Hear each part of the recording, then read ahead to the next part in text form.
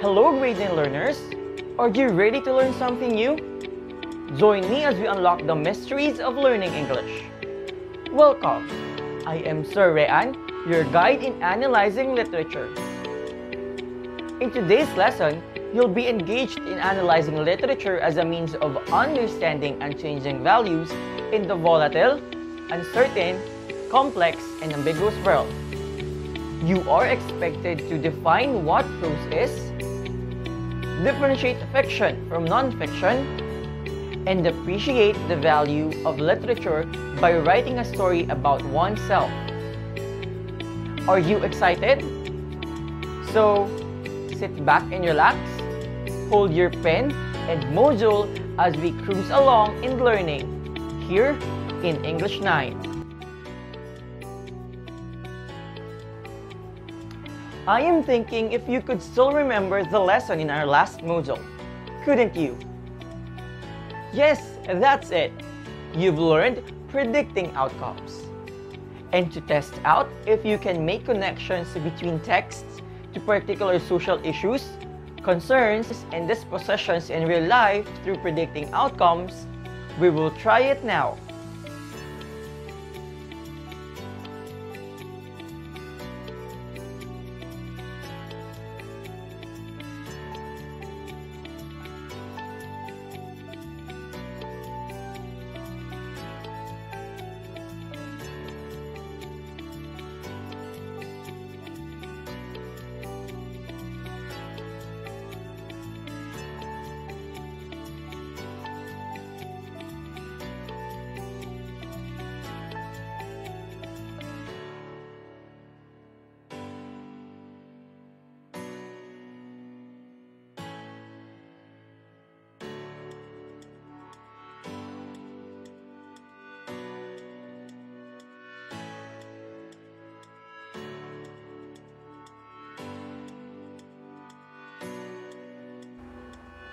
If you get the answers to those items correctly, it's a job well done.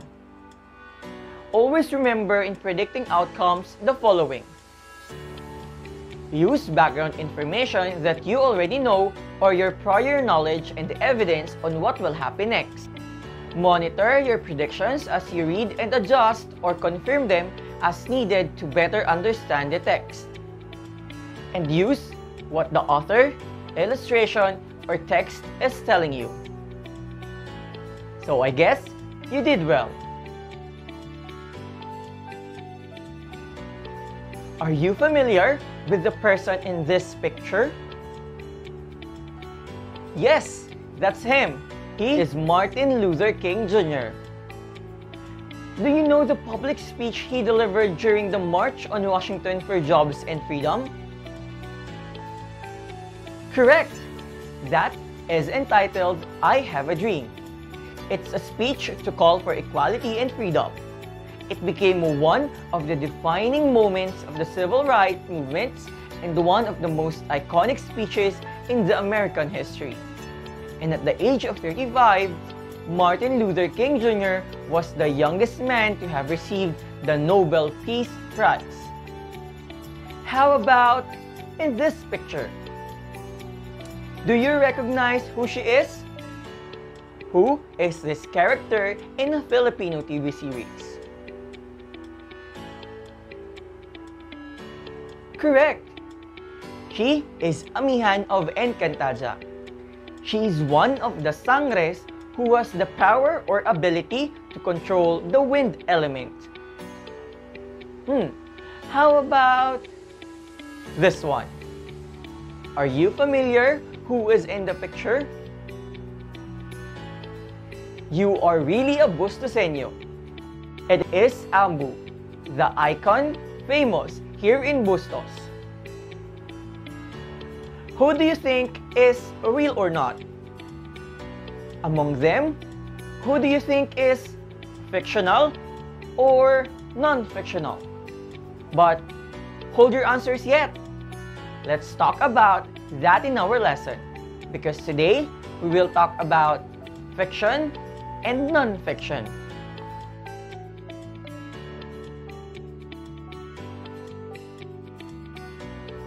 You've learned from your previous modules that literature has two major classifications, prose and poetry. But in this module, we will focus on prose and its two types. Prose is the more common writing form that everyone is comfortable reading and writing. Novels, news stories, instructional manuals, scientific papers, and so on are written in prose. It's a literary device that has no formal metrical structure. It applies a natural flow of speech and ordinary grammatical structure, rather than a rhythmic structure such as in the case of traditional poetry. Prose, as I mentioned, has two types. They are called fiction and non-fiction. Fiction. It refers to literature created from the imagination. This includes literary works that deals with mysteries, science fiction, romance, fantasy, and thrillers. The following are examples of fiction. Fable. Fable is an allegorical tale conveying a moral or principle of behavior. It features animals that behave and speak as human beings, told to highlight human follies and weaknesses. Examples are the lion and the mouse, and the goose with the golden egg. Legend. These are stories of some wonderful events passed down through the ages. It is also a traditional story that describes the origin of things in the world, like the legend of Pineapple and King Arthur with his knights.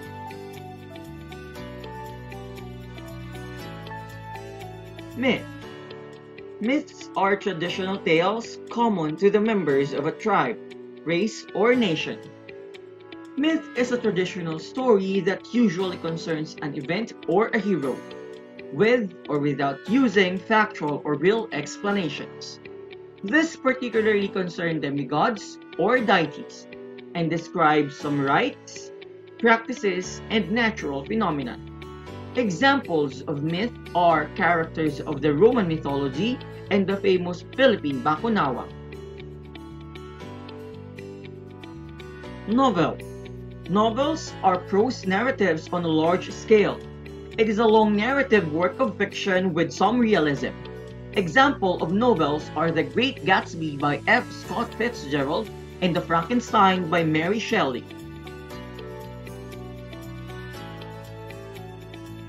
Short story. Short story is a prose narrative of limited length. It's a piece of prose fiction that typically can be read in one sitting and focuses on a self-contained incident. The Gift of Magi and the Necklace are examples of short story. How about non-fiction? Non-fiction refers to literature based on facts.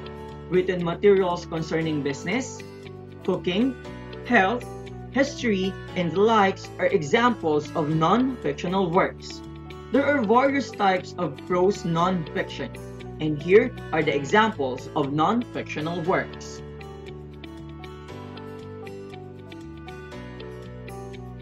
Anecdote. Anecdote is a brief story or event which may be unusual, humorous, and interesting.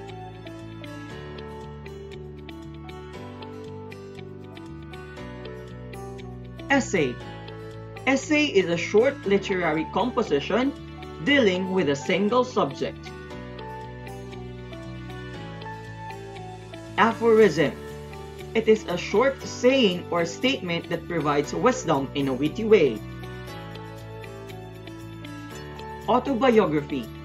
Contents of autobiography is just like what biography has. The difference is that autobiography is a life story written by himself. Journal. Journal is a scientific paper that provides theoretical information and is supported by facts and evidence. Literary criticism. Literary criticism is a narrative that judges and comments on the qualities and attributes of literary works. Diary.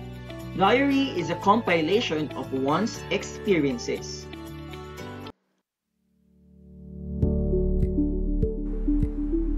At this point, I would like you to read the following literary pieces on pages 10 to 11 of our self-learning module. An excerpt of Shirley Jackson's The Lottery and Introduction on the Filipino Culture, which is taken from the Department of Foreign Affairs website. Links of these two literary pieces are also available here on our screen.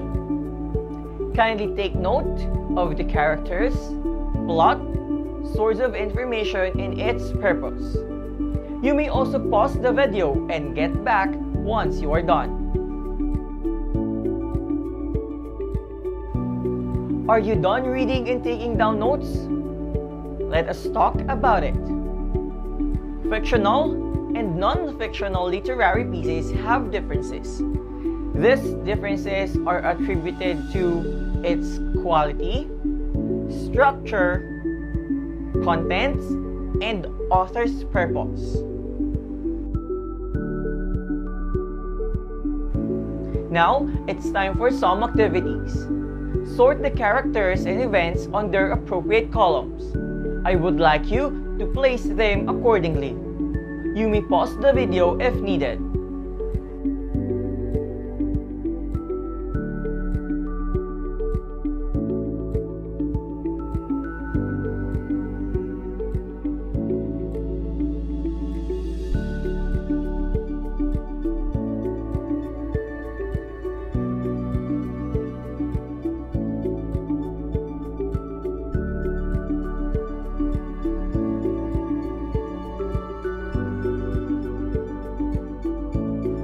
I guess you're done. I will now present the characters and events on their appropriate column. Check it out if you got it all correct.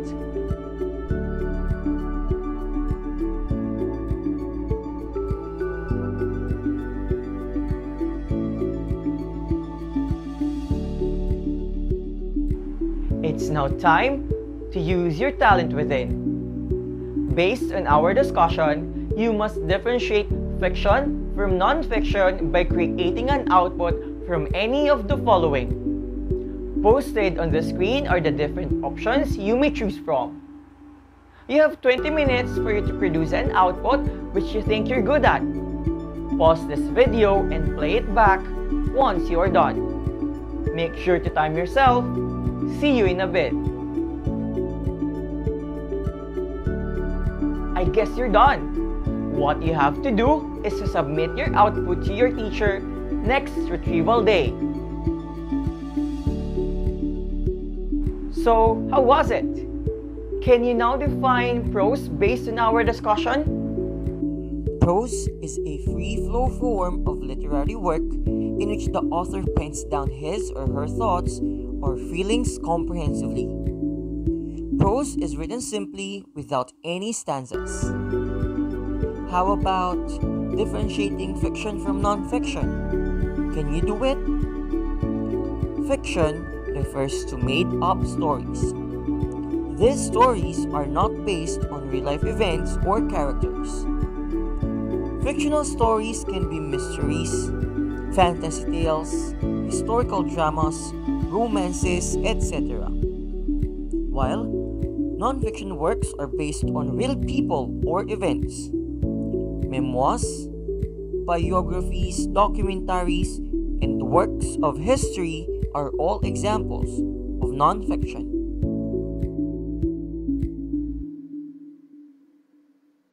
It's now time for the assessment of learning.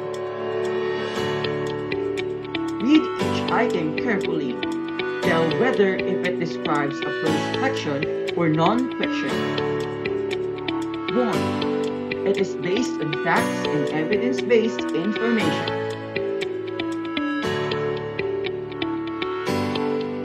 2.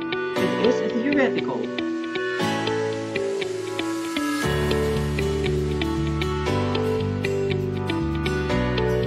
3.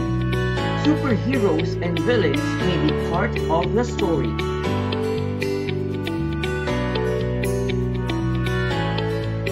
4. Animals may be main characters and can talk.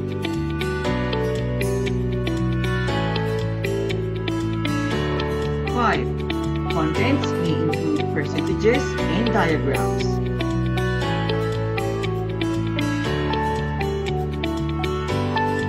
6. It is published in a reputable scientific journal.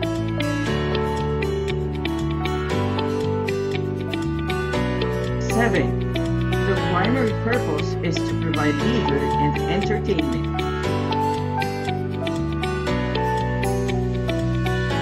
8. It is a product of author's imagination.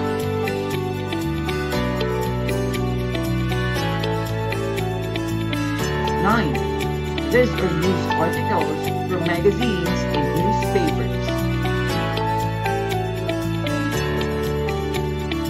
10. These are literary pieces aimed to provide moral and values education. 11. It is a document showing the inflation rate of the economy. 12. It is an account that depicts the history of American independence.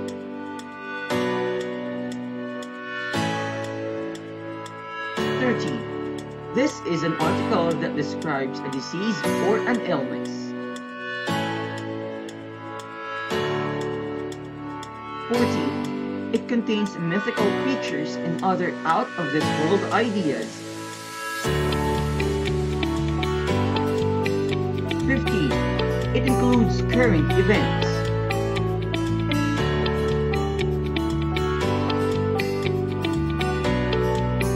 'Let's check it out.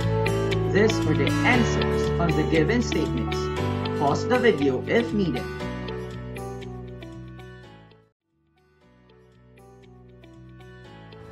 Before we end this video, I have one last task for you to do. I would like you to write a story or essay about you and how you deal with the challenges in this VUCA world. Volatile, uncertain, complex, and ambiguous world. Please be guided by the rubrics for essays and other narrative works which can be found on our Moodle. Post your story or essay on your Facebook account and use the hashtag Reanalyze. Reanalyze the details, reanalyze your lessons, reanalyze using this video. Do you have any more questions? And if you still have concerns, you may contact me through the following information posted on your screen. Stay safe and healthy, everyone. Thank you and God bless. I am Teacher Rean, your guide in analyzing literature. Until next time,